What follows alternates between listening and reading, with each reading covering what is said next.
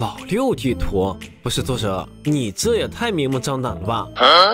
敢在我面前玩阴的，看我怎么整治你！就这么简单的地图，看我直接拿下！开局先回拉试探一下，没问题。我们走左边。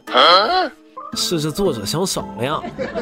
问题不大，我们直接走左边，然后跳中间，没问题啊。再走左边，看到没？然后反其道而行之。问题不大，我们跳铺到中间不就行了？这间距还真的不好把控啊，只能用那招了。这里直接滚动上。老六作者，我真是服了，看来还是得老老实实过去啊。这里跳不到中间，然后跳侧边，轻松拿下第一关哦。老六作者，你要不再把陷阱设明显一点的，直接走左边。小问题，再来一次。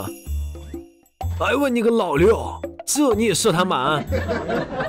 和老六作者勾心斗角，真是要累死。先吃口卫龙亲嘴烧缓一缓吧。哦，而且这次还是卫龙亲嘴烧和蛋仔派对联名款，这个痛包粉粉嫩嫩的，和我家小格太适配了。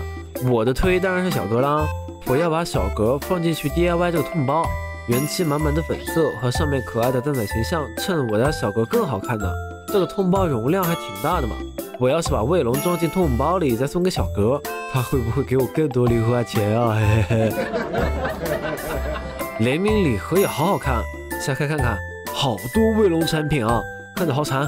还有这些联名周边，卫龙也太大方了吧！我要把周边都给我家小格。